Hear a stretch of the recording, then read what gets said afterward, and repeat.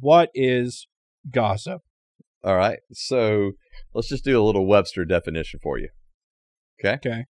So Webster defines it as a person who habitually reveals personal or sensational facts about others, Okay. or rumor or report of an intimate nature. Sensational facts? Sensational facts.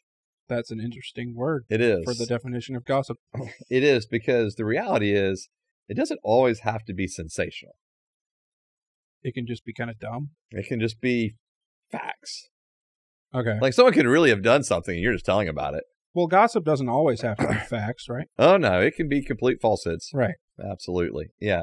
And so another definition is the idle talk which foolishly or maliciously spreads rumors or facts. Okay. I think that's probably a little more encompassing, because I think often it's, like you said, it's not just simply facts. It can also just be rumors.